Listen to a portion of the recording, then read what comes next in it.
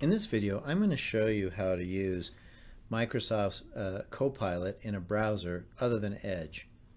I'm using Chrome, so to get to the website, I'm going to type Microsoft Bing. Now the reason I'm doing that, let me show you. If you type Microsoft Copilot, it will take you here, and then it's going to ask you, you can say try it for free, and then try free for 1 month.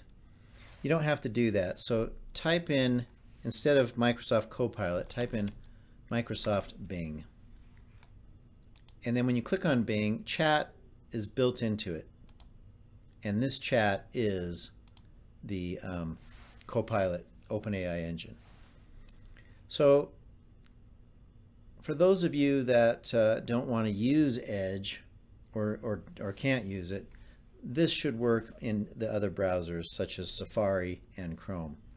One other thing that you might need to be aware of is if you get to this page and you get a message that you can't access Bing Chat or the Copilot, you're going to want to go over here on this menu, and Safe Search needs to be set to moderate. It might be set to strict, and you'll need to change it to moderate.